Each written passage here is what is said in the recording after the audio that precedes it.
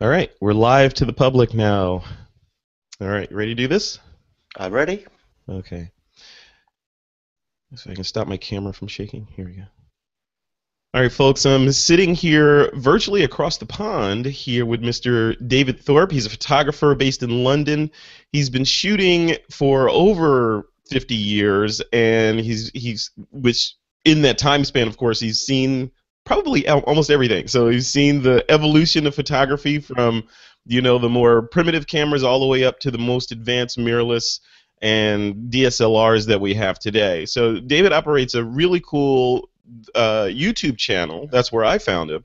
That he reviews different pieces of gear, talks about the merits of them, compares gear and cameras and bodies and all that stuff. Plus, he's also still an active shooter.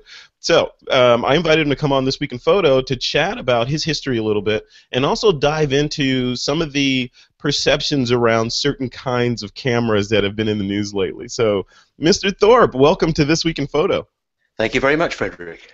It's great to have you here. Okay, so let's start off with you. So we were chatting offline a little bit a few minutes ago about just a little bit about your history, and I wanted to make sure we recorded it, so I stopped it. So you've been shooting for a long time. When did you what got you into photography, and what was some of the first gear that you got your hands on? Well, I'd never picked up a camera until I was leaving school and I needed a job. And my father noticed a job advertised for the local newspaper down in Kent near London where I lived. Mm-hmm. And I applied for the job and I got it. And that's when I picked up my first camera. So I'd Wow. never had an interest in photography whatsoever. Wow. And then it just stuck with you from then? So from that point forward, you were a photographer, a professional photographer. That's right, and there were 9 photographers there, and they trained me up and had me making tea and coffee for them and all the stuff that you do, and a lot of time in the dark room. But one of the things that happened was that as soon as I picked up a camera, and I mean this was a big old thing called a VN plate camera, so a 9 by 12 centimeter Wow. plates. I mean really primitive, no rangefinder, no nothing, 150 millimeter standard lens. You know, if you make a mistake with that, you're way out. Not like now. But you Yeah. learn to judge it to within an inch. You know, just because human beings can do that. Yeah. And I just after I picked up that camera, just everything. I don't know. It just seemed so exciting. And I used to take pictures of my grandmother and dogs and cats. You know, it's supposed to be my job, but I couldn't stop doing it. And you kept doing it, clearly. And I kept doing it. Yeah, for sure. Yeah, and so you've seen the evolution from that 9 by 12 centimeter camera all the way up to these tiny sensors that we have today, relatively Yeah, speaking, right? These yeah, little micro four thirds sensors. yes. So just from a high level, looking at that evolution, what have you as a professional photographer lost from going from those big, large sensor or film cameras all the way down to the micro four thirds? What have you lost and what have you gained, do you think? Lost. Okay. In a technical sense, nothing. Hmm. These cameras now, I mean, they're as good as the old ones ever were. Right, what have I lost? Okay, one of the things about the big cameras was that before you took pictures, you had to think Yeah. because you know there wasn't because without the automation, Hmm. you had to learn techniques.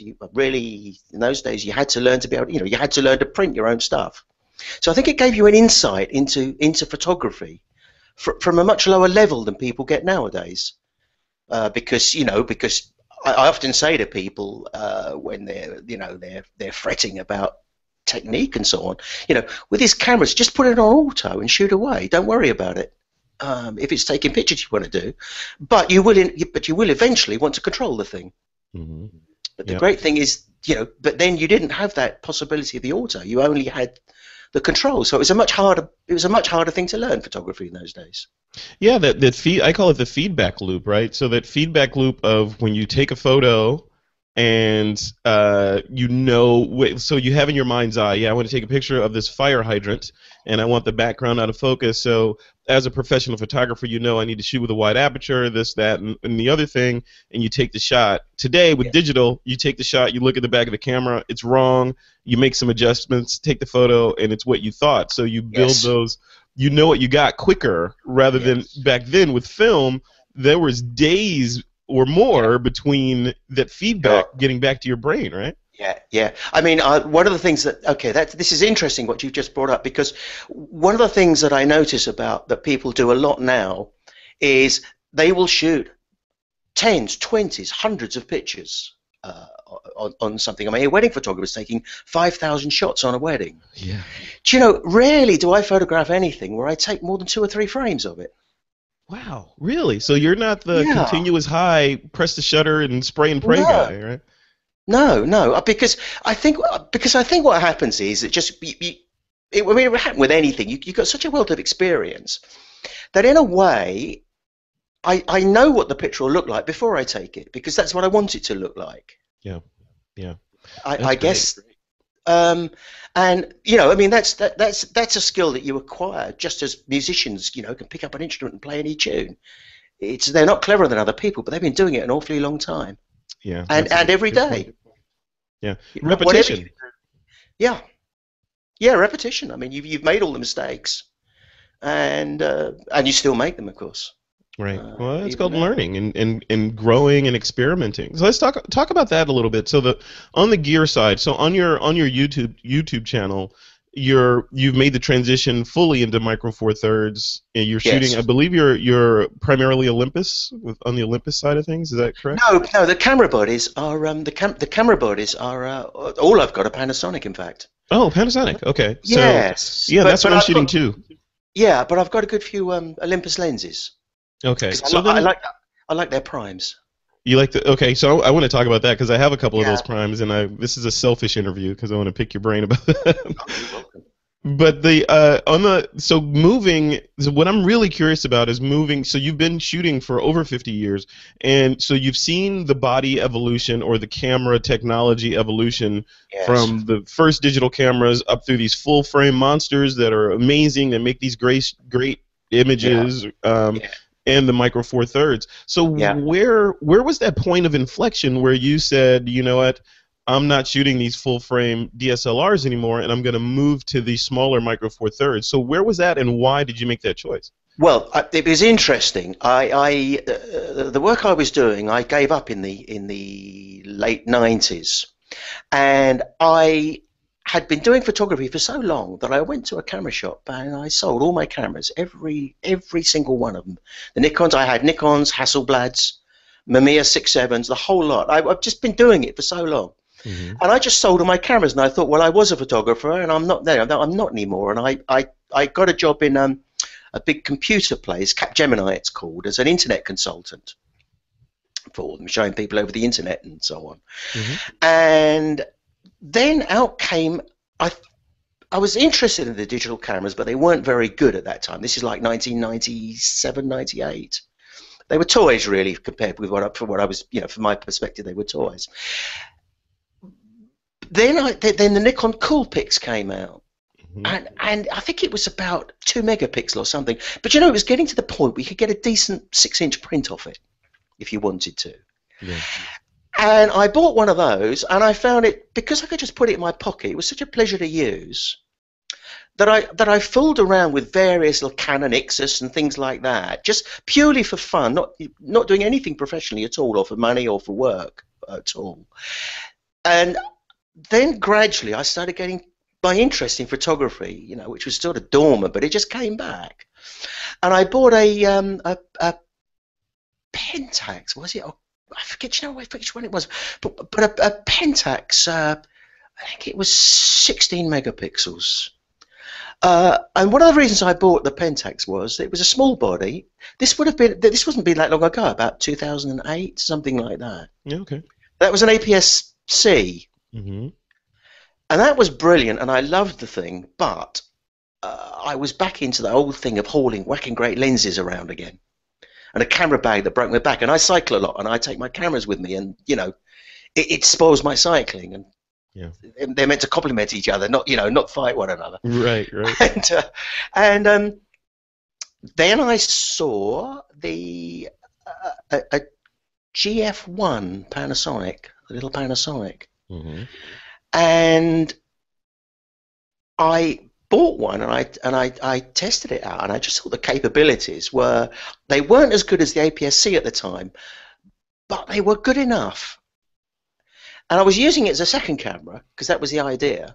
And then, but then they started improving, and suddenly then I'm thinking, well, why am I using two camera systems with two different sets of lenses when even at that early stage, the Micro Four Thirds, by the time, okay, when the GH2 came along, by that point, the image quality was really as good as 35mm ever was. In many respects, no, 35mm film, in many respects, better. And at that point, there was no point, I didn't see any point in having bigger cameras. Yeah. I mean, one of the things about being a professional is that, if you're a professional driver or what is, you don't buy, they're tools. So you buy what you need to do the job. You don't carry a bigger one if you don't need a bigger one. You don't. Yes. It's your working life. Yep. And so I've always approached it very much like that. These things are tools. And what happened was that the Micro Four Thirds they just became, I thought, the best tool for the job. They balanced up between the quality you needed. Now, not maybe the quality you might want, but the quality you needed, which is more important to me. And incredibly, pragmatic, efficient things. Yeah, and lightweight, and the lenses are just, yeah, that was one of the things that got me when it was like last year, maybe the beginning of last year, when I started really considering Micro Four Thirds seriously. And the one thing that's kind of took me back a little bit, I've been a Nikon shooter for years, so I have, I don't know, half a dozen or so Nikon lenses, and the requisite 70 to 200, 24 to 70, all those guys. Yeah. And the size comparison between the Micro Four Thirds and the DSLR lenses, it took me back a little bit, because I was thinking, well, the quality can't be that good from this tiny little lens as big as this big one, because bigger's better, heavier, it's a monster. Yeah. This thing I can put in my back pocket. How can I expect to get that level of quality? So there was that jump. Is there anything you can say to that? I mean, because a lot of people, I'm sure, are in the same boat, thinking, yeah, I mean, those lenses are toys compared to these big Canon white lenses that I use. Well, first of all, I mean, I think you've got to think, what are you using the camera for? I mean, if you're shooting for websites, if you're shooting for on-screen use, I mean, how many people have a screen that's 5,000 pixels across? I mean, even with a Micro Four Thirds, a lot of what you're doing, you're discarding the quality when you're viewing on a screen. So but I mean, there's always an argument, because when you've got the absolute top quality that you can get, then you can discard quality. Mm-hmm. You can't put it back in if you don't have it in the first place. I think that's the hump that Micro Four Thirds overcame. It's got enough quality. But I mean, the old joke about the jumbo jet pilots. Why has it got 4 engines? Well, there's no room for a fifth. And it's you're a pilot. Yeah. The more engines you can have, the better. And I feel the same way. I mean, if you, I wouldn't use a full frame if I could conveniently use a medium format. Yeah. Why not have a 70mm? It's always going to be better. You can always discard quality, but you've got to take into account the practicalities of the thing. And I think that I don't have a full frame camera, and I mean, I always used to work with them, of course, because they were film. Mm-hmm. But I'm not sure what the advantage is now, except one. What's that one? And that's the old one that people always talk about, Micro Four Thirds, and the depth of field. Right. Yeah, I read an article the other day that tackled that issue, and I'll link to it. I think I shared it on Google Plus and Twitter.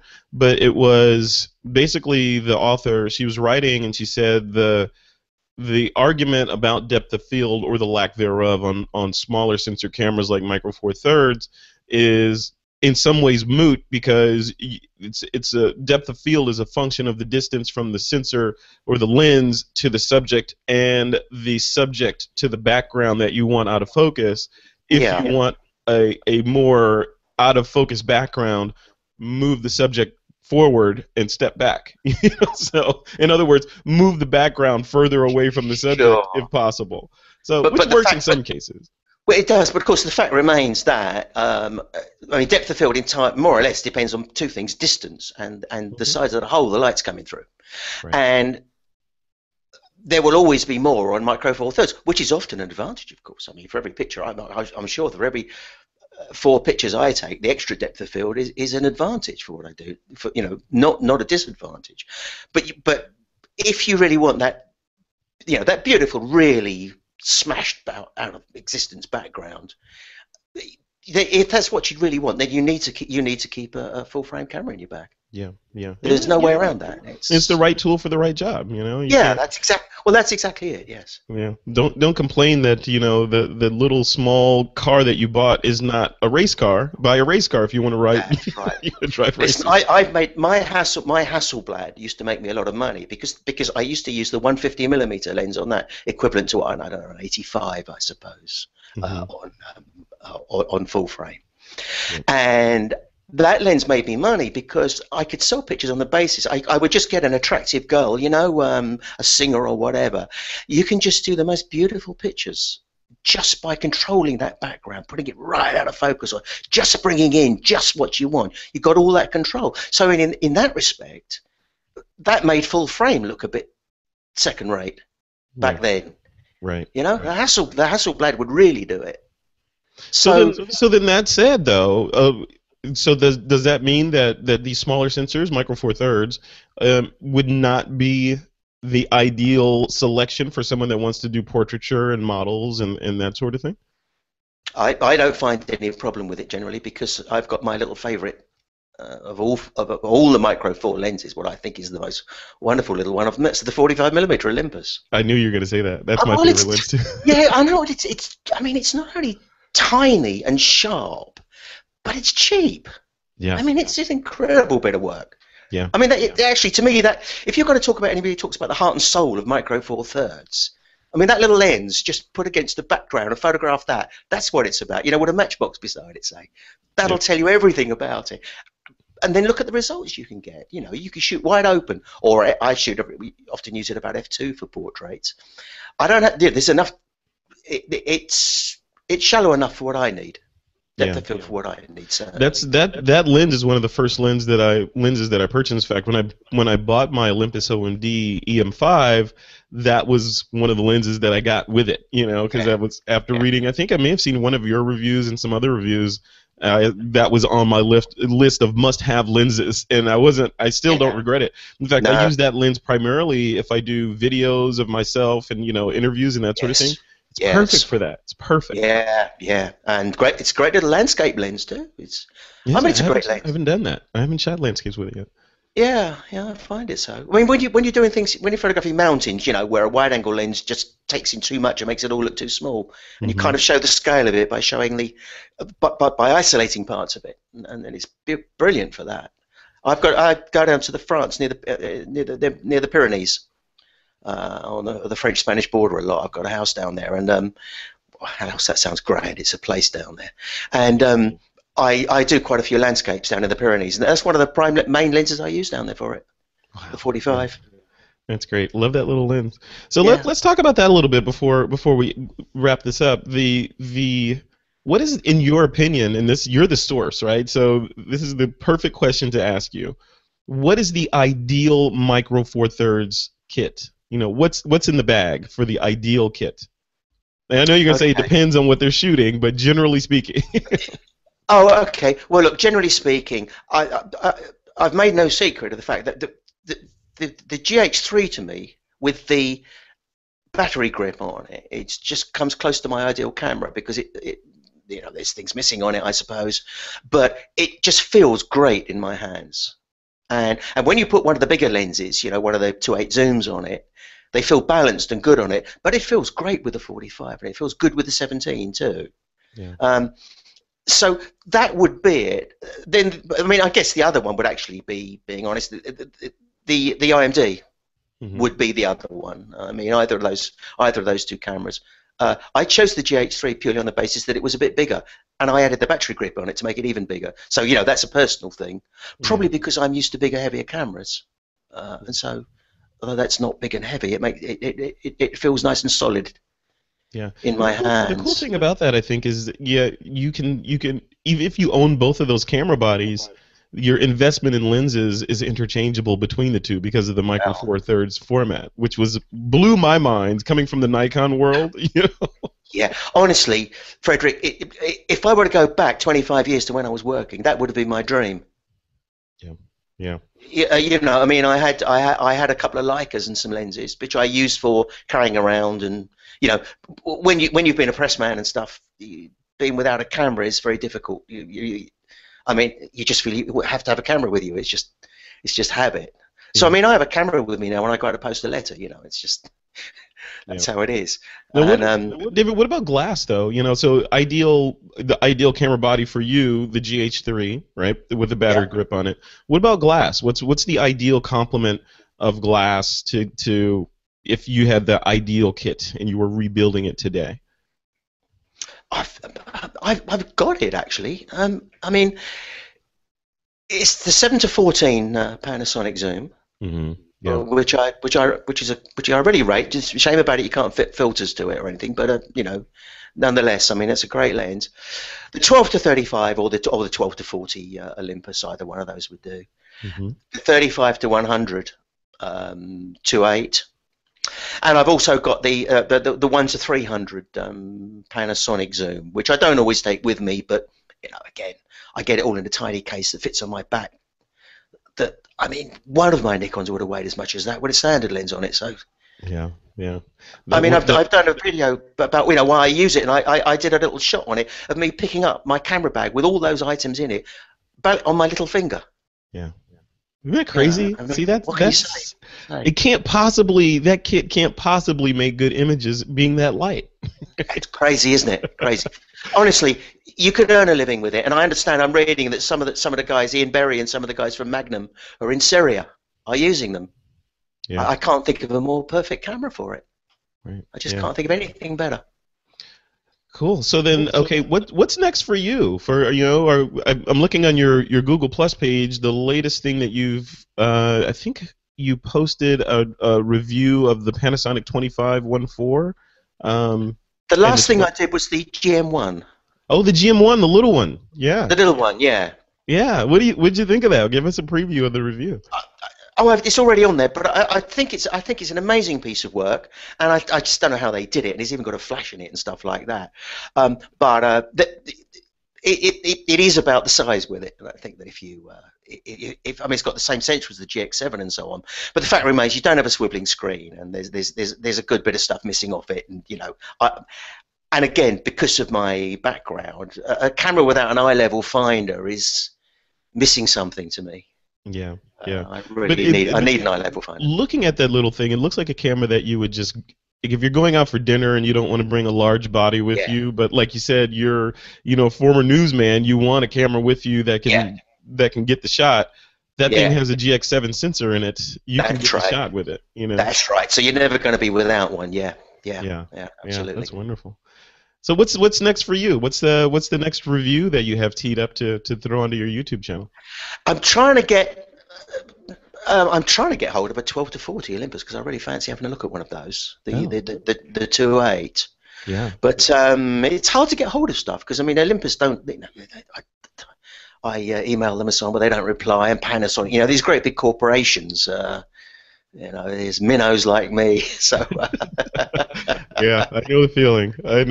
Have you seen that Olympus, the new one, the Olympus OMD EM10? I think it is. Yeah, that looks like that looks a brilliant camera to me. Yeah. I was very fond of the EPL5 too because you've got that Sony sensor in it, so you've got this little camera, and then you've got this fantastic quality coming off it. Yeah, it just seems wrong some way. I don't know. No, that's it's what wrong I feel. and right at the same time. Yes, that's right. Exactly. Yes.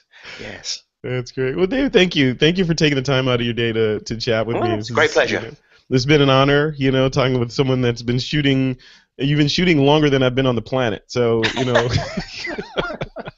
It's awesome. And you're shooting. The cool thing about it, you've been shooting, so you've probably forgotten more about photography than I know. And you've made the decision to move into Micro Four Thirds, which somehow validates my decision to be shooting with my GX7. So I feel No matter validated. how, no matter how hard I think about that, I can't fault that decision. Thank you. Good, good, good. All right, all right. Well, you have a good rest of your day, and once again, thanks for coming on This Week in Photo. Yeah, great pleasure. Thank you very much. Okay, you're welcome. Take care. Bye.